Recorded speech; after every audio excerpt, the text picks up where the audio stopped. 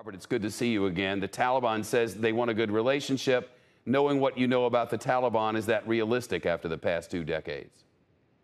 Yeah, what they want versus what they'll get are two different things. But the Taliban were actually never opposed to America, even in their original formulation.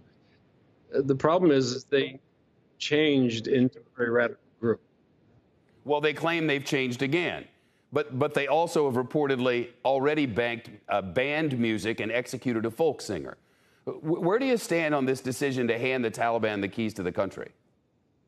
Okay, remember the Taliban are actually two parts. You have the intelligentsia, the few people that you see with the iPhones and glasses and talking to the camera, and then you have the vast majority of uneducated, call them refugees or farm kids, zero education. So when you say the Taliban, these violent events, they're made out of various groups. They're going to do whatever they want. It's going to be very difficult for the Taliban to actually get their own organization.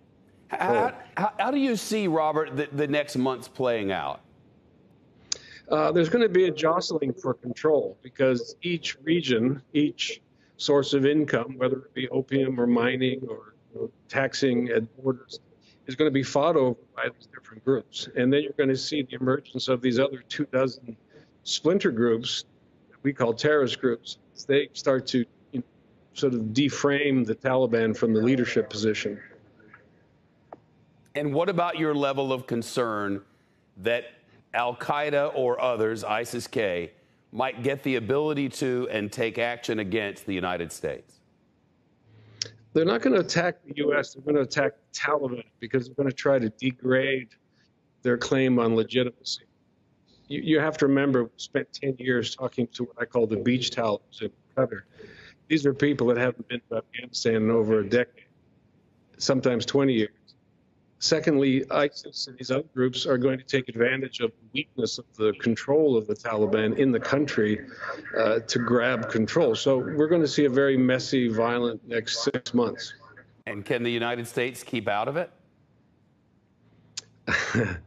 We want to interfere, but really we're tired of Afghanistan. You know, Afghanistan was a failure in the 70s and the 80s and the 90s and so on and so forth. There's not a lot to win there. And also Russia and China are also sort of sitting back and waiting to see. The most aggressive group has been the Turks. Yeah. They've offered to control the airport and help the Taliban's restructuring. Well, there's another bunch. Robert Young Pelton, it's good to see you again. Many thanks.